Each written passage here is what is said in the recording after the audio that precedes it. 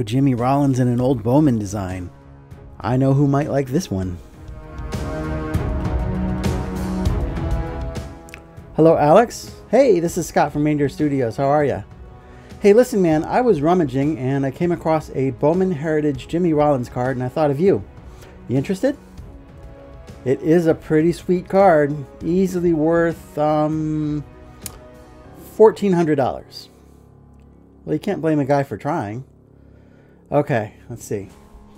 All right, I'm looking and it's worth $100. Oh wait, that's not right. This price guide is in yen. I'm sorry. I'm sure that's like $80, right? No? Okay, how about I throw in a nice marker doodle of Rollins and Chase Utley. Cool. All right. Thanks, Alex. All right, talk to you. Oh no. What have I just done? I sold a marker doodle to Alex from Bowman 53. Now I really got to step up my video editing game.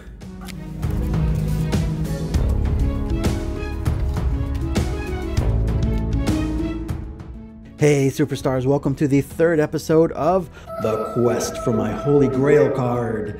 I'm trying to sell off worthless cards for exorbitant amounts of money so that I can eventually buy my Grail card, a T206 Cy Young portrait. But to make it work, I'm including some original art. Alex over at Bowman 53 actually reached out to me requesting a marker doodle of Jimmy Rollins and Chase Utley shaking hands, as they were known to do as a pre-game ritual before each game.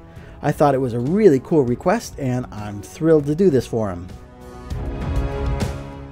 Now, Alex has some of the nicest polished sports card videos out there, and he's a great visual storyteller, and he's so proficient at it he doesn't need to make videos about megastars like Mantle, Aaron, or Mays. He loves the stories about the guys you've never heard of, or guys that don't get the hobby love like Jimmy and Chase here. These guys played 12 seasons together up the middle and were one of the best double play combinations in all of baseball. It was almost 1,200 games together. That really is pretty wild. And all of that leads me to this video. Like I mentioned, I'm trying to step up my editing game in honor of Alex. I'm not necessarily making a video that looks like one of his, but he's inspired me to take my work here a step further today. I'm still meandering and pointless with my voiceover, but instead of just showing you the same sped up shot for 3 minutes like I normally do, I've tried to cut close to 3 hours of footage down to a few minutes in an interesting and appealing way. It's not exactly perfect by any means, and I don't really have any formal video editing training, but I had a lot of fun trying to figure it out. Speaking of meandering, I almost forgot my bad baseball joke for this episode. So, Jimmy didn't believe that Chase's dog could talk, so Chase asked his dog, "What's on top of a house?" "Roof," the dog barked. Jimmy wasn't convinced, so Chase asked the dog, "How does sandpaper feel?" "Rough," the dog said. Jimmy still wasn't convinced. Chase asked the dog, "Okay, who was the greatest baseball player of all time?" The dog said, "Ruth."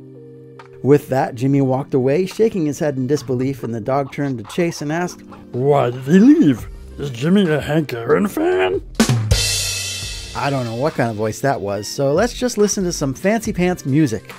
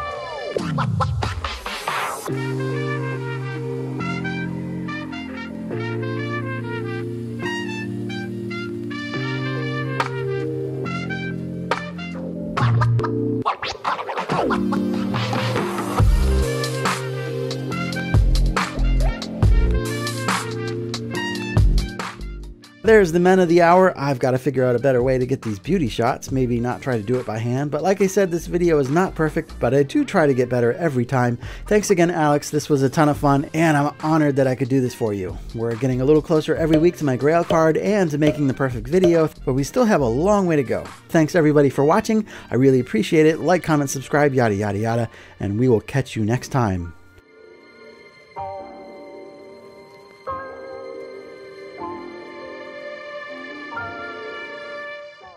I think Jimmy really likes shortstops. Maybe Honus Wagner then. Hmm?